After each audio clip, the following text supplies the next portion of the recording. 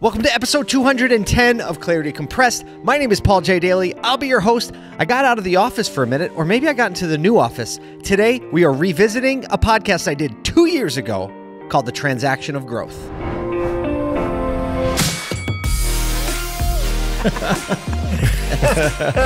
Let the good times roll. This is Clarity Compressed. All right, 2 years ago, I recorded a podcast from this exact spot. Let's show you what that looked like.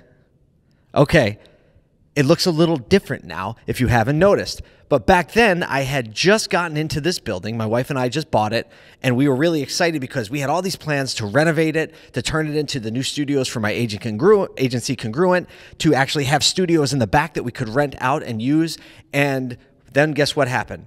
Slowdown, COVID, financing falling through, and it was actually over a 2-year journey to get to this point right now. And as you can look behind me, right, you can see that it's been fully renovated. It's a beautiful space. We did a quick walkthrough that we can show you here. It's a fast walkthrough, but there's space for the agency up front. There's great cafe. In the back, there are two high-level production studios. We're going to have one of the largest cycloramas in New York outside of New York City. So the team just got it done. Our construction team got it done. Our design team got it done.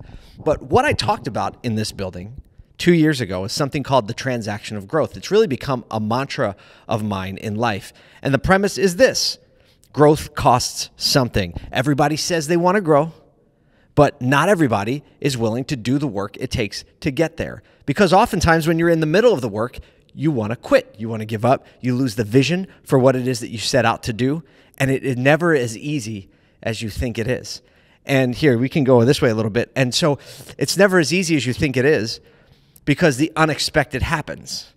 The unexpected happens, people get sick, people lose money, they lose jobs, whatever, you get injured, right? You have all these plans to get in shape and then you have a knee injury or something like that.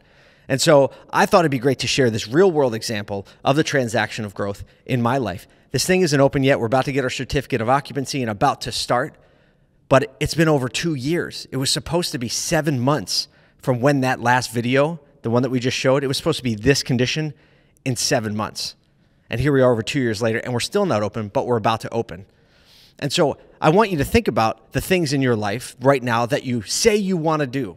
The aspirations that you have. I have a lot of aspirations right now myself. Just launched a new company called Automotive State of the Union. That is something that I've been doing for a year and a half. We just turned it into a formal company, and I have all these plans and aspirations, and these, I think it's just going to be a rocket ship, and it's going to go and it's going to do that thing. Mark my words, that's probably not going to happen. What's probably going to happen is things that we don't know right now. What's probably going to happen are that we're going to run into setbacks and roadblocks and surprises and disappointments, and all of these things are going to happen. But what are we going to decide to do?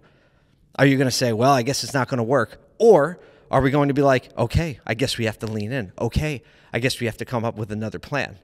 And it all hinges, the transaction of growth, knowing that if you want to grow and if you say you want to grow, knowing that it's going to come from bumps and bruises and falling off the bike and getting back up and doing it again. If you go in knowing that, then guess what?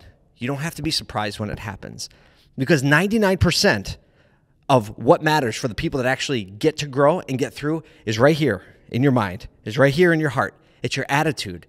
It's how you approach the things when they happen, because nobody, not you, not me, not anybody else we know, can grow without going through pain.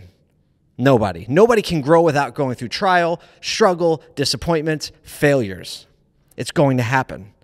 And so how you think about it, how you feel about it, and how you choose to behave about it is what matters. We can't control what happens to us. We can only control how we respond to it.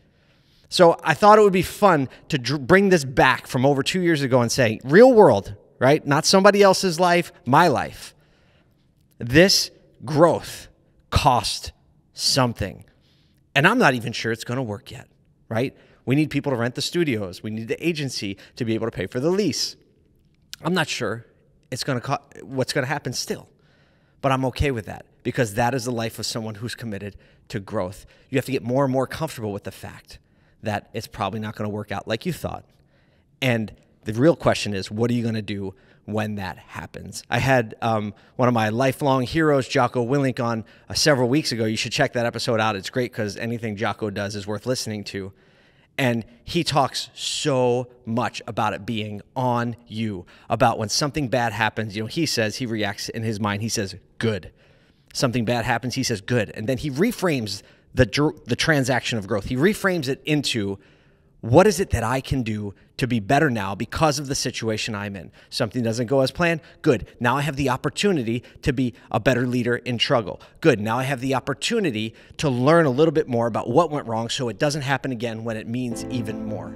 So in this next week, I hope we can both keep walking through this together, remembering that growth is a transaction and all the things that we say we want to do are actually tempered a little bit with the understanding that it's not going to be easy. And hopefully through that, we can serve a bunch of people around us and move everyone forward. I will see you next week. We came to fight.